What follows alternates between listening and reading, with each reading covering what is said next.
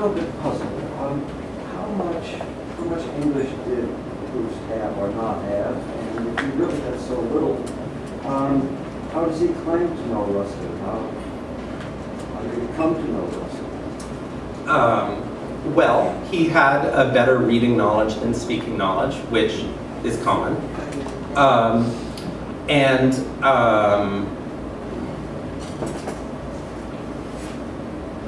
I don't know quite how to answer, except to say that I've like lived that myself, and it seems kind of normal to me. That that of course you have to basically know what the words mean, but there are also dictionaries for that. If you come across one that you don't know, that is how one learns a language. At least for me, the way I learn the languages that I really do know, like German and French, it's because I wanted to read people that I couldn't read, and so I would, dig in and look up every word in the dictionary, and then the strange thing always happens where after about page 50, you don't really have to look up the words anymore. And it's not like an author has used all their special words in the first 50 pages and just repeats them. You somehow get into it. You somehow get the melody, and you know how it works. So that is probably not an answer that will do much to overcome any skepticism that anyone has about how this is possible. But he studied assiduously and immersed himself in these works, and had this ability to attune himself to what Ruskin was saying. So, I don't know if that's at all convincing. He surely knew English well enough to read Ruskin, just not well enough to call a taxi.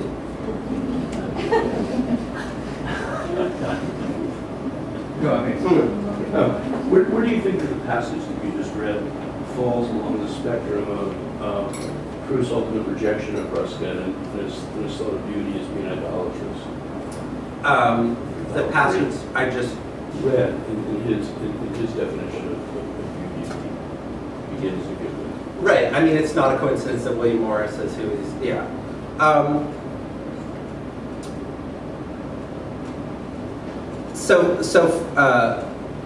For those of you less familiar with the background,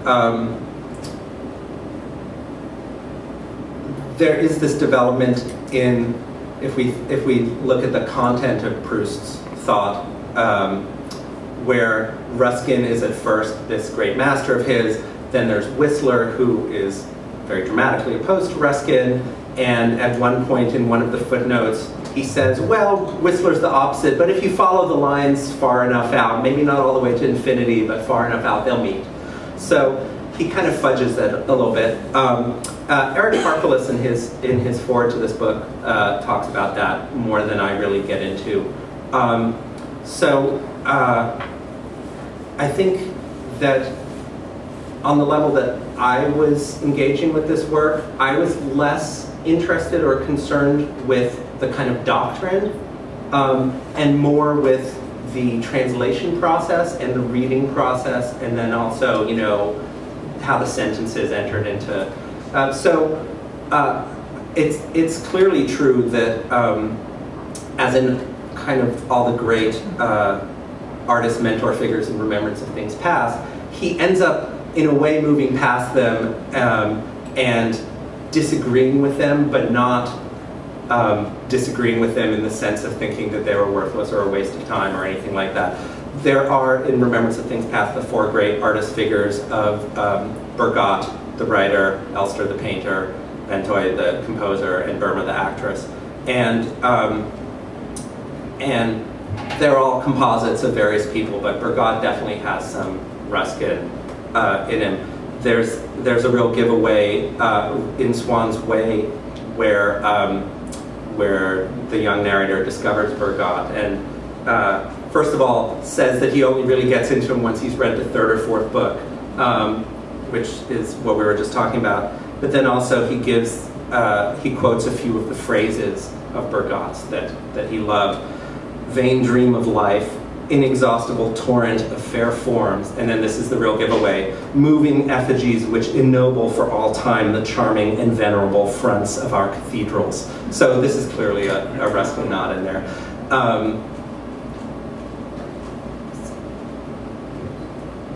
How different is the texture of Proust's French when he's translating, as opposed to the parts that are purely Proust, like the introduction of the notes?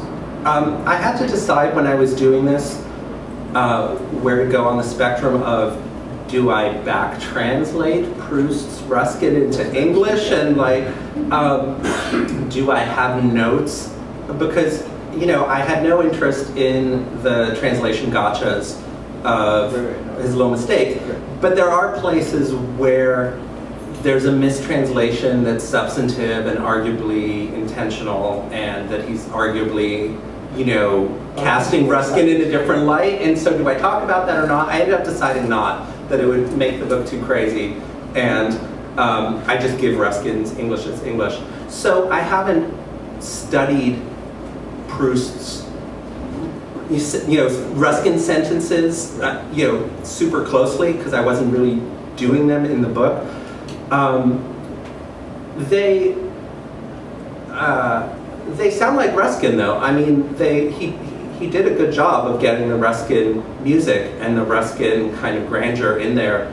And so I guess I kind of think you can judge the answer to your question by comparing Proust in English to Ruskin. In a way, that's the same comparison. I was thinking, I was reading Flaubert's translations of Poe, and they're wonderful, but they don't read like Poe. He's not trying, you know, the extravagances of Poe's style aren't mirrored in the extravagances of Flaubert's style. I would say that Proust's Ruskin reads like Ruskin, but also that Proust's Proust reads like Ruskin in many ways. So that doesn't, you know, yeah. When you read about the influence of the mother and his cousin on the translation, maybe giving her, well, let's start this, let's give you something to do, it's kind of lost, and I can kind of watch over you. How much was she involved? She knew it, didn't she? She did. Marie Nordlinger is the friend who was more involved. She was her hometown is actually the place where Ruskin gave the lectures of Sesame and Lilies, which Proust was delighted to find out. And he offered to, you know, pay her half the royalties and put her on the title page, and she said no. There's a wonderful passage that I include in the book as one of the little snippets where he's in St. Mark's in Venice reading Ruskin and has this sort of meta recursive moment where it's all the same thing. In real life, he was there with Marie Nordlinger and she was reading it to him. And Tadier says a little wickedly that he was transported, but by the text, not by her. So his mother was involved, especially in the first one, and Nordlinger was involved, especially in the second one.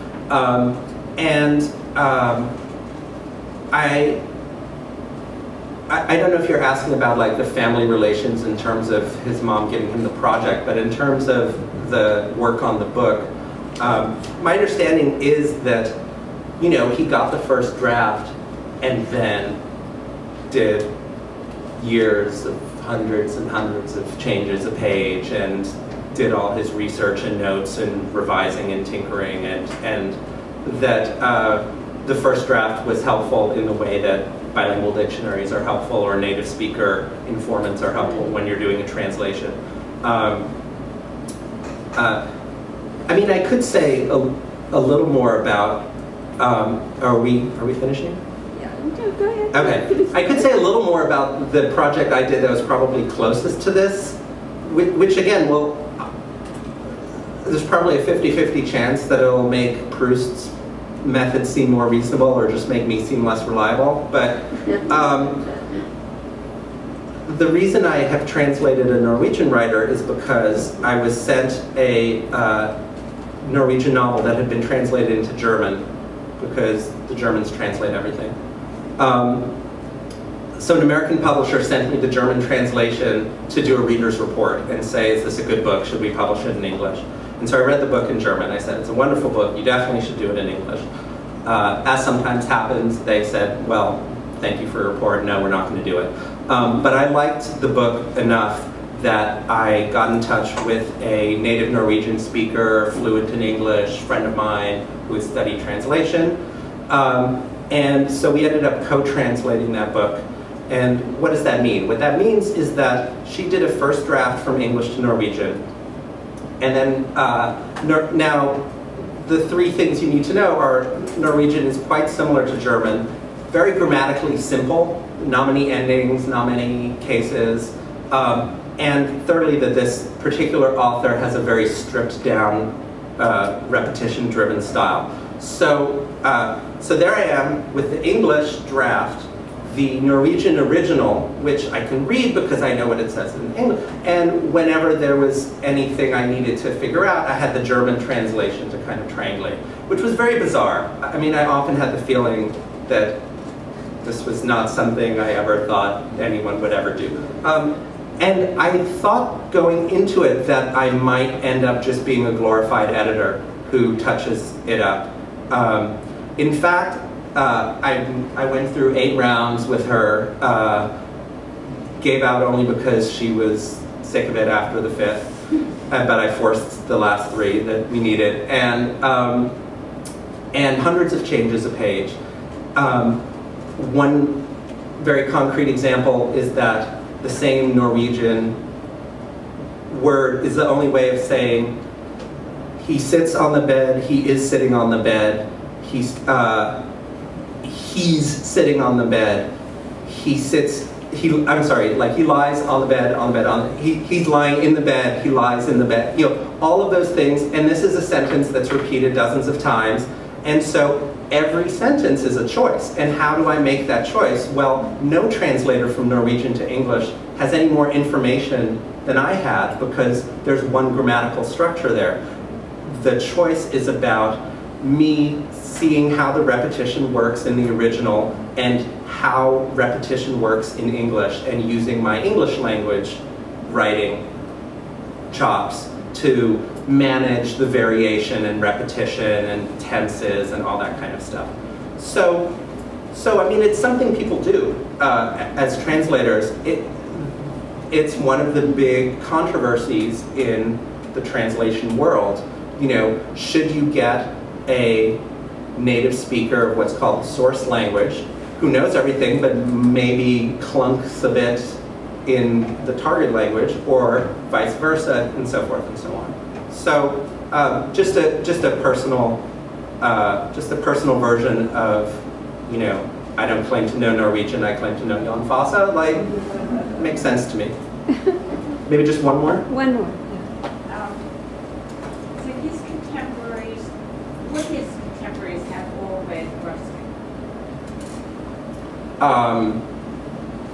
Would Proust have had anybody to talk to about Ruskin rather than trying to teach about him in the fashion that he went? That's a good question. I mean, I mentioned at the beginning how prominent Ruskin was. There were several well-received and influential sort of long essayistic discussions of Ruskin in French, giving translations of passages and things like that. So it wasn't some discovery. I mean, like anyone else in his circle, in his circle, artists or friends, or I would think yes. I don't have at my fingertips like the name of his friend so-and-so who he used to talk about it with, but Ruskin was extremely important and influential, and getting more visible in French even for his friends who wouldn't have been able to read it in English. One thing you have to remember is that there weren't photographs in art books, so you know, doing these pilgrimages to go to the place, which we're so familiar with from Remembrance of Things Past, about going to Venice, going to see the Giotto, going to all these places. I mean, that was what you had to do to see the work because you couldn't see reproductions of it. The technology was just kind of starting around then, that you could get black and white pictures in art books, all of which Proust eagerly collected or borrowed whatever he could get his hands on. So there were a lot of people who would do these Ruskinian pilgrimages to the various cathedrals or to Venice or whatever. I would say, the more I think about it, the more I would feel confident saying, even with no further factual information, that yes, his circle must have, known Ruskin pretty well. Damion, thank you. I hope you'll sign some books. Oh, thank you so much. Thanks, everybody.